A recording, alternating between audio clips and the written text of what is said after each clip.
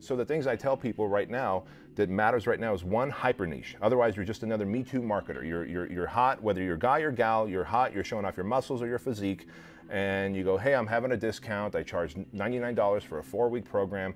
Come on. You're like one of many.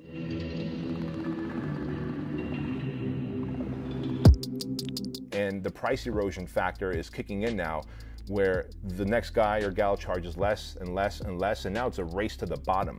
But if you can specialize and not generalize, where, hey, I do general fat loss and nutrition, etc. Well, I'm in shape and he's in shape, so what's the difference? Well, maybe I'm a little bit more witty, and so you like me more than the other guy, so you get your coaching program from me. But soon the other guy drops the price and you go, hey, fuck Bedros, I'm gonna get it from him. But then I drop my price and you go, fuck him, I'm gonna go back to Bedros. Again, race to the bottom. But if I specialize in entrepreneurs who want to build muscle because they have money, they have strong relationships, but they just haven't been able to make the time to build their muscles and get in shape, I can say, look, if you're an entrepreneur, you're high speed, you're type A, you're driven, you've got the money, you've got the family, you've got the wife, but you don't have the body that you want and it's haunting you at night, I am it. How do people find their niche though? Like how if they're like, I'm just kind of a guy who likes to help people get in shape. So it's a two-pronged approach. One, I always say, well, odds are, what's your story? Like, I end up serving a lot of people like me. A lot of my franchisees and coaching clients are like me. They've been picked on as kids, the cards were stacked against them, they've got this anger and this rage and this chip on their shoulder, fire in their belly, the rage in their eyes. I attract a lot of people like me. Male or female, I attract a lot of people like me. Number two is, who is already your customer? So if you are a personal trainer and you realize, hey, you know what?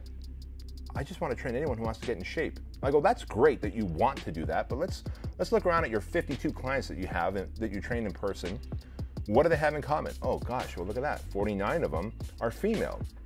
And of the 49, 36 of them are stay-at-home moms. And of the 36, 32 of them want to lose their, the muffin top or whatever. Well, holy shit, we just found something, didn't we? We just realized that even though you're willing to train anybody and everybody, you actually attract or specialize in women who are stay-at-home moms who want to lose the muffin top and get in their pre-baby weight. So why don't you make that your niche market? Because it looks like you're damn good at that and you attract that market anyway. Now, someone might say, well, that's not the market I want to work with. I want to work with athletes. Well, then you better start changing your marketing message, because who you're attracting right now with the current marketing message is this demographic. But it's typically, who are you? What kind of person are you? Is the type of person you're going to attract. And if you just look around at your customer base, you'll kind of start seeing a common denominator and go, holy cow, those are my ideal clients. Let me attract more of those.